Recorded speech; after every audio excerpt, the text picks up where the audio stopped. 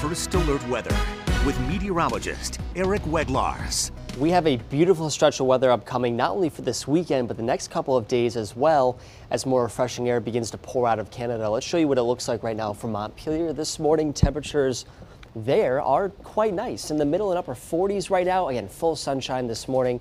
And the dew points are much more comfortable as well. So you add those two together, it's a nice, cool, crisp morning for many spots. We're in the middle and upper 40s in the Upper Valley, 47 right now in Lebanon. The Champlain Valley, the lower to middle 50s, 54 in Plattsburgh right now, 52 in Burlington rather, and then towards the west into the Tri-Lakes, we still remain in the upper 30s.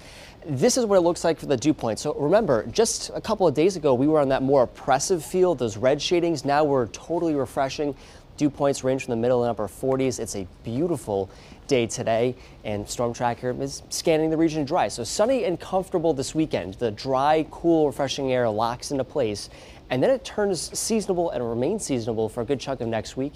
It also remains fairly dry as well. No really good chances of rain upcoming in the next 10 days here. Futurecast today shows you a beautiful afternoon in store. Maybe a few clouds that bubble up later on in the afternoon, but many spots are dry, sunny, and comfortable. And highs today range from the middle to upper 70s, even touching 80 in Bellows Falls, 75 in Ludlow, the upper 60s in Arlington. Towards the north, much of the same. The middle to upper 70s, 79 in Burlington, 79 in Highgate, 73 in Newport.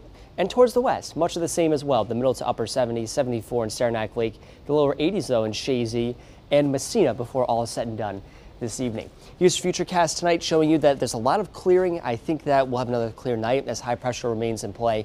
And no clouds really to speak of both tomorrow morning and tomorrow afternoon for that matter as well. So under high pressure tonight, lows will dip to the lower 50s for many spots, even the middle 50s to lower 60s in the Champlain Valley. The upper 40s expected in Saranac Lake, 50 in Lebanon, and 49 expected in Bennington. Here is Tropical Depression 3. It's formed off the coast of the Carolinas here. You see there's a huge spiral of convection or thunderstorms around it this morning. And the track of 3 is rather interesting. It essentially stalls out as high pressure winds out to the north for a couple of days here, and then it vaults towards the northeast as a Category 1 hurricane. Notice it passes well to the south and east of New England. So I don't think we have any concern to deal with here with 3, but we'll be watching this closely over the next couple of days here. Your 5-day forecast looks fantastic. Monday, highs in the low 90s. It'll be a dry, comfortable 90 degrees. A few passing showers on Tuesday.